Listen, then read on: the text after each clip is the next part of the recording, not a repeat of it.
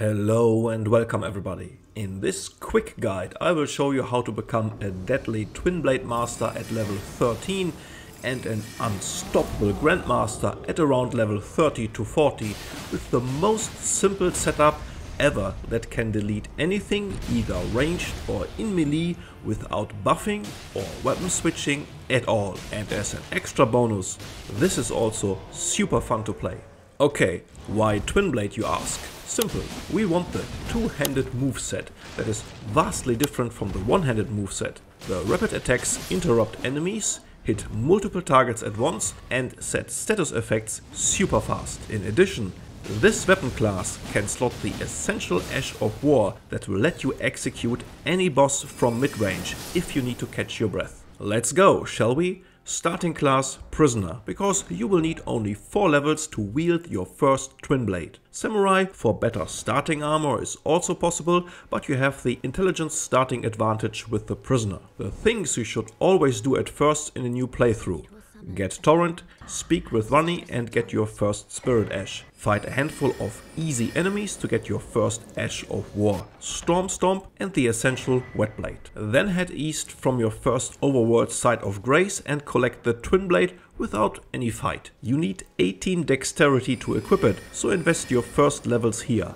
After that, level Vigor. You can either use the Grey Roll method described in my 3 Deadly Samurai builds video, or just collect a few runes at grave sites and pick some easy fights. Travel time. Bypass Stormwell Castle and head northwest. No worries, you will not trigger or destroy any quest lines on the way. Unlock every site of Grace, but don't pick any fights, just push through. Put your first Ash of War Storm Stomp on your starter weapon and kill the invisible bug here. Voila!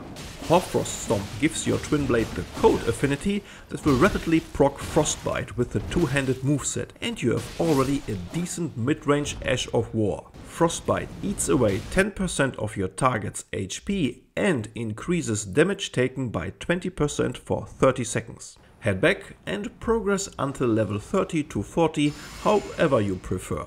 Recommended talisman is the Dragon Crest Shield Talisman you can pick up early. All links to the mentioned equipment and skills are in the video description. Around level 30 to 40 you can pick the fight with the Knight's Cavalry here. The earlier, the more challenging it will be. Try to stay on his left, aka your right side, to avoid a lot of his swings. Your reward is Ice Spear. Put it on your Twinblade. Do not forget to visit the Stillwater Cave, also manageable around level 30. Run straight to the boss for the Winged Sword Insignia as your second talisman. And that's really it. You have the game's strongest mid-range Ash of War with Ice Spear on your Twinblade. This build is almost ridiculous strong at a very early level and stays so in NG Plus and beyond. You can upgrade your Twinblade to the Twinned Nightsword, or even better, the Godskin Peeler when you reach the Altus Plateau. The latter has a unique running R2 that hits multiple times and is very fun to use. You can always switch back to Frost Stomp if you feel the game gets too easy with Ice Spear. You will never need to switch your weapon or fiddle with your spells for your ranged attack. You simply keep your Twinblade two-handed all the time and you can do it all with this one setup. You will want to unlock the magic Scorpion Charm, so be careful to follow that quest line. Again, link in the video description. This one weapon only setup keeps your stats focused, no need to invest a lot in endurance. I show you a level 50, 100 and 150 example on the screen.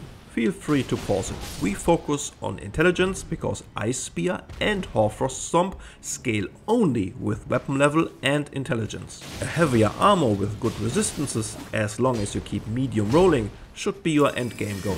The combination of proccing Frostbite very fast, 20% increased damage through this debuff, and the quick attack power build up with the Winged Sword Insignia and its late game variants let this build shine without any active buffs. There are a handful of bosses immune to Frostbite, but Ice Spear will still hit very hard and gives you always the option to fight face to face or from range without ever sorting through your weapons or spells. It was never so uncomplicated to beat the game, while enjoying the rapid fire attacks and one of the most fun movesets in the game with your Twinblade.